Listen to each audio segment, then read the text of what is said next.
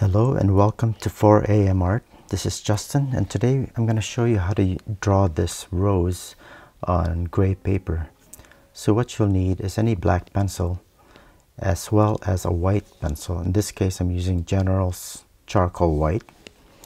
So the first thing, of course, is to start blocking in your rose, and the way I go about doing this is I start with drawing the inner petals first. And don't worry about being super accurate about this. The way I go about it then is to just draw one petal first and then draw the petals that are around it.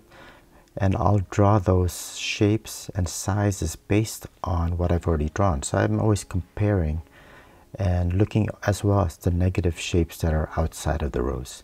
So constantly look at your reference picture. And just try to be as accurate as you can. But like I said, don't worry if it's not perfect. So the whole idea of using gray paper is, of course, it makes it a little bit more interesting in that you're not just using plain white. But the gray color actually takes up the middle tones of your drawing, the tones that are in between the super highlight bright areas and the dark shadows. So looking at your reference picture, start by drawing and putting in the highlights. And for this rose, it's fairly clear. Lay down a solid white tone for the brightest areas. And of course, you'll want to do a little bit of a gradient leading towards the middle tones. So just like always, just lighten up on the pressure that you put on the pencil and on the paper, and get those gradients more or less the way you want it. You can constantly sharpen this as well, depending on the details that you want. You can also shade by using a blending stump, or sometimes I'll use my finger, but it's not as accurate, of course, and you leave oils, which you may not want to do. So just continue on looking at all the bright tones. You can always go back and forth. Don't forget. Don't feel that the initial tones that you put down is final.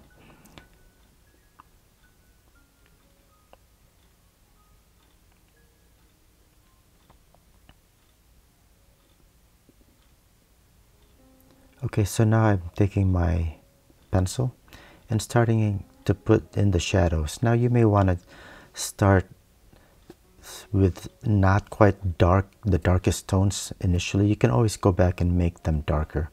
But there are areas, of course, that that are going to be the darkest. So you could go ahead and make those super dark. You could leave more or less of the gray tones showing. For parts of these petals, I did not leave as much of the gray tones, the color of the paper alone. But do what you want, what looks pleasing to you. And I'm making this a little bit more graphic in that I'm actually putting in an outline on the petals. So here I'm switching back to my white pencil just to fine-tune things again.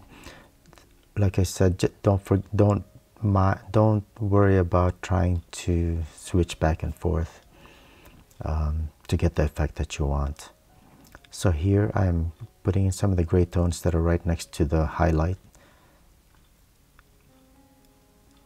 and fine-tuning the final shapes as well of the petals here by putting in my outline. You do not have to do an outline, of course, but it clarifies the petals a little bit better.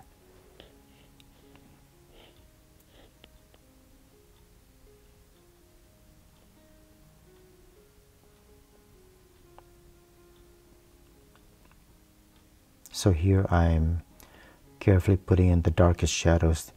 These are where the darkest tones are.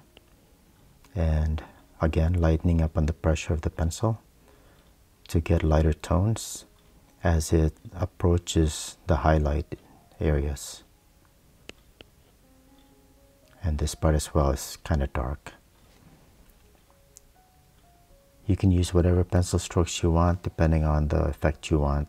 You could even use cross hatch lines, although I'm more or less trying to get a smoother gradient as I can. But feel free to experiment for sure.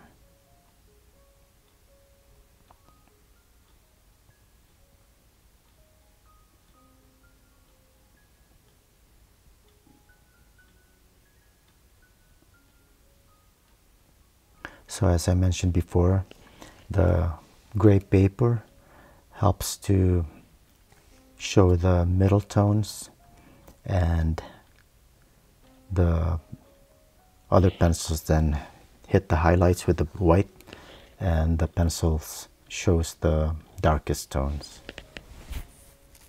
Notice here that I didn't leave as much of the gray paper showing for the midtones for this particular petal. But I left the bottom part free. So experiment with this, and I want to also mention that there's also another color that's available, colored tan paper. So depending on the effect you want, you may want to try that as well.